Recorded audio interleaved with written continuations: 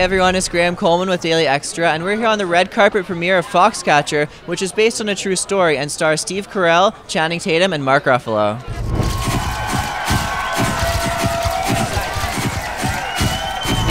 Hi. Do you have any idea who I am?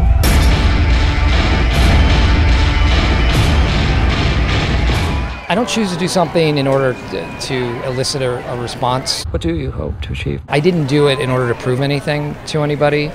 I was an actor trying out a role and being a part of, a different world for a little while. I want to see this country soar again. I didn't want somebody who was known for doing something like what this character does. The people who knew this character, it's based on a true story, the people who knew this character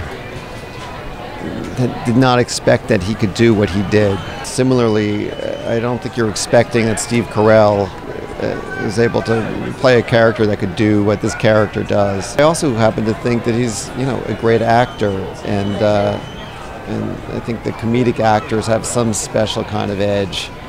They always have some kind of hidden darkness and sharpness that you rarely see. There's a lot of speculation as to whether or not John DuPont was a suppressed gay man. What's your take on this, and was it relevant to the film? I've been getting this question here and there lately. It's like, was he, wasn't he? And I just think it's a lot more complex than that. I think sexuality is more complex, and I think what happened down there is how it's depicted in the film. Is that there is something that's, in the atmosphere that's charged, but that never quite surfaces. It never becomes explicit.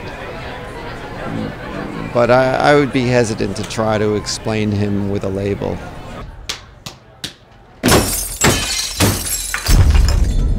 That's it for the red carpet of Foxcatcher. Keep watching Daily Extra for more TIFF coverage.